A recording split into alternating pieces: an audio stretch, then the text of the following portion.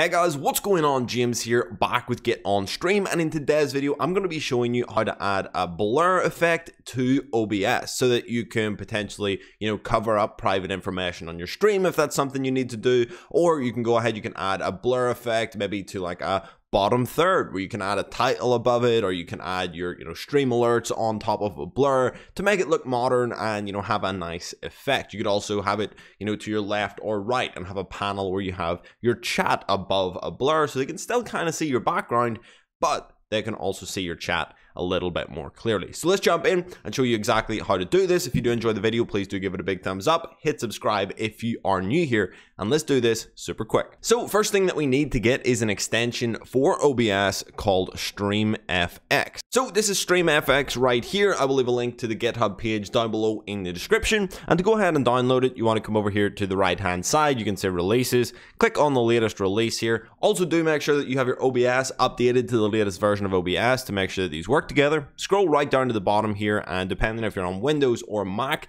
go ahead and download. I'm on Windows for this video, so I'm going to click the Windows extension right here. All you have to do is click this and Streamfx will go ahead and install. You might see this pop up here, Windows protected your PC. Don't worry about that, the extension is completely fine. You can just click more info here and then run anyway. I've already installed it, so I'm not going to do that, but you can literally just run that. Make sure you've got OBS closed while you're running it, and then once it's installed, go ahead and fire up OBS. So you can see here I've got OBS open. Now you're going to see two screens of me because I'm using OBS to record this video, but whenever you jump into OBS, you'll now see Streamfx up in the top left hand corner here. There's a couple of different things in here that you can see, nothing really important, but if you want to join the Discord or report bug problems or suggestions, stuff like that, you can do it in this section, but that'll just let you know that the app is in fact installed. Now, I'm going to be showing you in this video how to add a blur like this. I've just got a simple image down here. You can see I've added a blur over it. So there's tons of different things that you can do with this. You might want to add a lower third or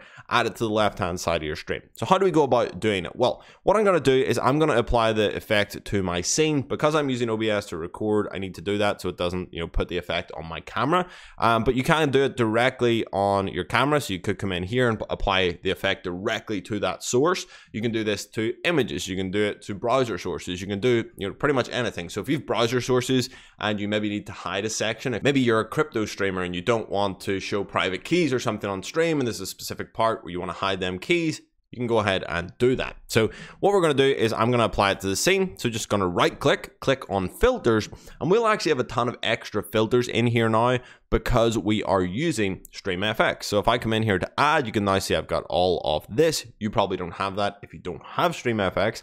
But I'm going to select the blur option. I'm just simply going to call it blur right here. And you can see that there's a couple of different types. So the one that you probably want to use, you can see right now that my camera is kind of blurry. We've got a simple box blur on here. If I turn it up, it goes really, really crazy. If I turn it down, it goes away. The one that you probably want to use is dual filtering. Dual filtering is going to be the least resource intensive on your CPU and GPU. So we're going to use that for this tutorial. Then we can bump up that size a little bit. That's going to give us a nice little blur. I'd probably go in around not 13, probably in around like the 8 mark or something like that. So we've got 8 here. Now that is obviously just going to apply that to your whole scene or to your whole source depending on what you selected. So obviously it's probably not what you want to do. You probably want to do a specific part of the screen. So the next thing that we can do is click apply mask right here, and if we scroll down we can adjust the left edge, top edge, right edge, and bottom edge. So if we move this in from the left, you can see that it starts to take away that blur. So if you wanted, for example, to have your chat up here on the left hand side above my bookcase, what we would do is we'd move that right edge in, get my face to be unblurred, and then just have this left section with the bookshelf be blurry. And you can see if I completely remove that, the bookshelf gets less blurred. So that's how you would add that. Now we could just leave it like that. You could also add in a lower third, right? So obviously mine is covering up 2 screens here. The reason I do this, a lot of people ask, is because I'm recording this video, it means I can record my camera and my screen at the same time, and then have 2 different sources when I'm editing to edit them, which makes it really, really easy. But we're going to go ahead here. If we move up that bottom edge right up here, so we might want to add a lower third about there, and then bring in the top edge right down, so I could have that blur right there, and then have all, I would probably do it actually just right at the bottom. So move that bottom edge right down to there.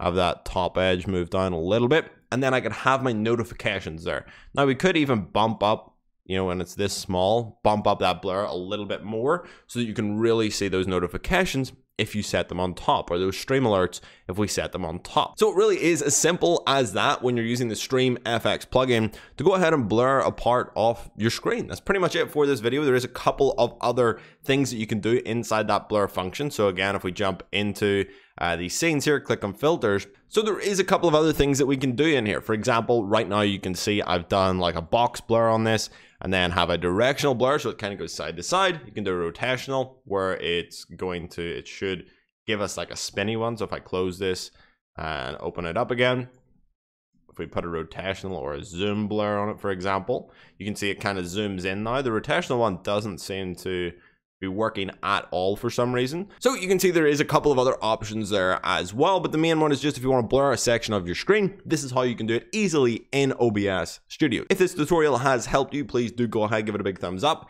hit subscribe if you are new here, and check out some of the other videos on the channel.